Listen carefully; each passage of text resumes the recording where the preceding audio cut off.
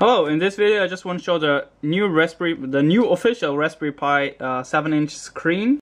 This is how I connected it. Unfortunately, my power source was not good enough, so I had to connect the Raspberry Pi with another cable. So my GPIO pins are only used for the touchscreen input. As you might also notice, this is a Raspberry Pi 2. As also stated in the troubleshooting, if you see the sign on the right top, you might have 2 less power. So my Raspberry Pi started to restart over and over again, and I was not pretty sure what it was, but it was just the power source.